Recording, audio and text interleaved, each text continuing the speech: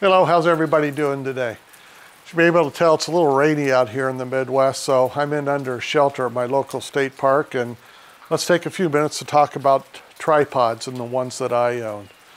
First, a disclaimer.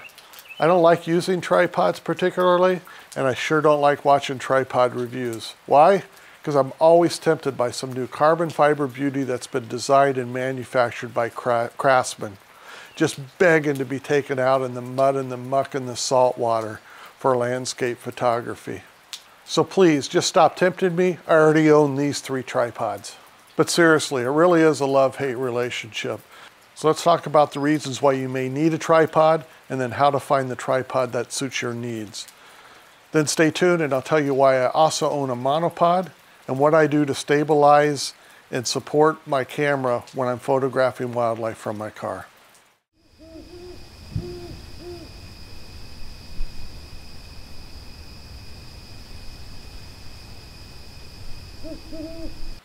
I use a tripod for virtually every landscape photo that I take. I also use a tripod occasionally when I'm photographing wildlife or when I'm videotaping wildlife, and I want the extra support and stability that I don't get when I handhold. And even though I think tripods are a bit of a pain to use, a bit of a pain to carry, and more expensive than I think they're worth, I can't imagine not having one or more. I think other photographers feel the same way, or there wouldn't be so many reviews on tripods and they would only own just one.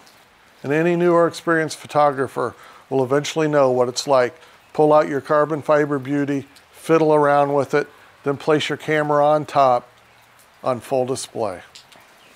And there we have it. The modern marvel that a digital camera is, placed upon 3 legs that are modeled after the Great Pyramids. But the Great Pyramids are still standing, and I think all the cameras that were on top have disappeared. So why would you need a tripod?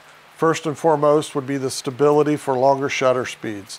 So if you're taking waterfall photos, astro photos, or any low light photos where you need the long shutter speed, you're going to need a tripod. Number 2, for the extra stability and support, especially for long lenses when hand holding isn't enough. Number 3, for the precision that you may need when you're doing some compositions such as bracketing or panoramas. Video shooting stability. And then an asterisk, number 6, some photographers say that using a tripod forces them to slow down and get a better composition. I suppose that could be true if you don't normally take your time with compositions. For me, I find that taking the time to get out my tripod, deploy it, fiddle around with it, and get the setting that I want takes me away from the time that I like to spend immersing myself in the scene and visually looking for that composition before I ever pull out my tripod. But all photographers are different. Because of this, one of the things that I really want in a tripod is the ease to set up. I want to be able to deploy it easy, I want to be able to level it easy, and I want to be able to get the composition that I have in mind without futzing too much with the tripod setup itself. So when you're ready to buy a tripod, what features and functions should you look for, and what specs should you look for? Keep in mind, many of these will conflict each other for your final tripod choice. Number 1, of course, it should be stable, or why else use it? Also, you need to consider the payload capacity. If you're going to be using a long lens, you'll be needing a sturdier tripod than if you're just using a lighter, let's say, wide-angle lens. And number 3, as I mentioned before, the usability of the tripod. How easy is it to set up? How easy is it to compact down for packing?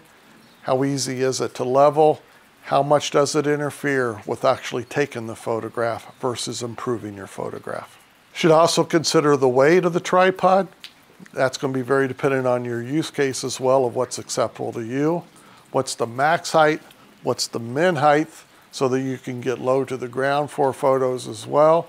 Again, it's going to be dependent on the use case that you need the tripod for. And then finally, how portable it is. Another one of them, that's going to depend on your use case. If you're going to be backpacking long distances, you'll probably want a lighter tripod. If you're going to be just going from your car, a sturdy or heavy tripod will be fine. As you can see, I currently own 3 tripods that I use for different use cases. I have owned and sold others that didn't fit my needs, but I've settled on these for now, and they do take care of my needs. First one that I have here is my general purpose landscape tripod. It's stable enough and sturdy enough for all of my landscape needs, and it's light enough to carry on most of my day hikes. It also has the ergonomics that I like and prefer for my tripods. It's got a leveling base on top, which makes it easy to level the tripod once it's set up without futzing with the ball head. I also have on top of it an Acrotac pan and tilt ball head that I've recently added. I'll give you a more detailed review on this later. Drop a comment if you want to hear about that. It has twist locks, which I prefer slightly over the flip locks, but that isn't a deal breaker for me. And this is the Leofoto LS285CEX, which is the favorite tripod that I've owned so far. And it's part of the Leofoto Ranger series of tripods. And as you may be able to see, I've wrapped the upper legs on this one to add a little bit more padding when I carry it or carry it over my shoulder. And it also adds a little bit of insulation when I'm out on cold mornings and I'm hand holding it. And as you know, carbon fiber can be pretty cold to hand hold, so I've added those on. Next, I have a beefier tripod that I mainly use for wildlife and bird photography and video. It's very sturdy, very stable platform, but it's heavier than my landscape tripod. On top, I've got attached the fluid head from Benro MVH 502AH. Very convenient for getting smooth panning, smooth tilting, which is an absolute necessity I have found for video. I like it better than the gimbal head that I had on there before, but again, every photographer has different desires of what they're using. It also has attached onto it a leveling base from Leofoto that didn't come with the tripod. I added that separately. I've also wrapped the legs with additional padding on this one, make it easier for carrying again, as also makes it easier to, or more comfortable to grab hold of on those cold days. And this is the Benro Mach 3 series TMA 37C. If I'm on a longer hike or setting up the tripod will be difficult for wildlife, I'll typically take a tripod with me instead. But it typically stays in the car, and I'll use it for wildlife video and photography, as I said, near my car when it's easy enough to maneuver around. I also have this ultralight little travel tripod. It's a Sirui T-025x. I mainly use this for attaching my vlogging camera on, but if I'm out backpacking or on a very long, more strenuous hike and I want to cut weight down, and I won't need the stability that I will get from my other tripod, I will carry this along. It doesn't have the maximum height that the other one has, so that's a drawback to it.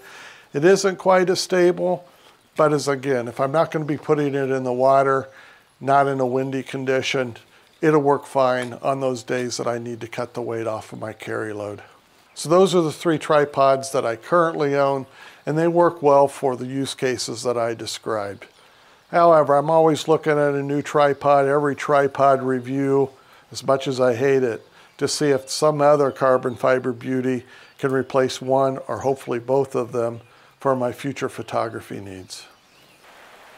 As I mentioned before, there are times when I'll also use a monopod instead of a tripod for wildlife and bird photography. When I don't want to handhold, but I don't want to carry my tripod because of ease of setup or the distance that I'm going to be traveling with it. This one is a Cobra 2 from iFootage, and it has a Weberly head attached that makes it easy to tilt. Very supportive, very stable for what I need it for. Forgot to mention that it also has this very convenient and quick detachment system for the feet at the bottom and for the head on top.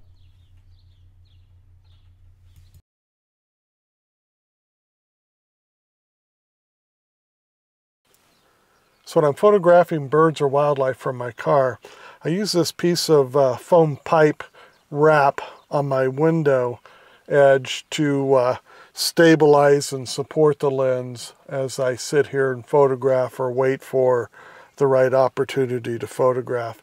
So really a cheap, easy solution. Of course, if it's marketed and branded by Gitzo or Really Right Stuff, the price will go up. But for now, you can go to your local hardware store, buy one of these, and really does a good job of supporting and stabilizing your camera when photographing from the car.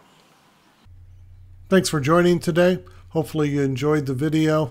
Please consider giving it a like, subscribe, and comment below. Thank you again, and get outside.